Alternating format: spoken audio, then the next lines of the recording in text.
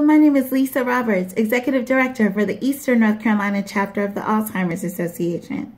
Thank you for your support and participation at one of our 19 walks across North Carolina. Alzheimer's is not taking a break during COVID-19, and neither can we. For this reason, we are raising critical funds for research, care, and support for all those who have been impacted by Alzheimer's and other dementia. In North Carolina alone, there are over 180,000 people currently living with Alzheimer's, and more than 479,000 family and friends who are providing care.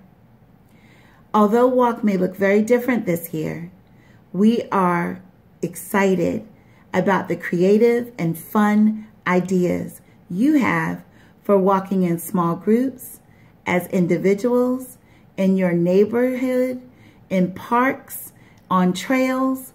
We are walking everywhere, and we hope that you will join us. For more information, please visit us at alz.org/walk.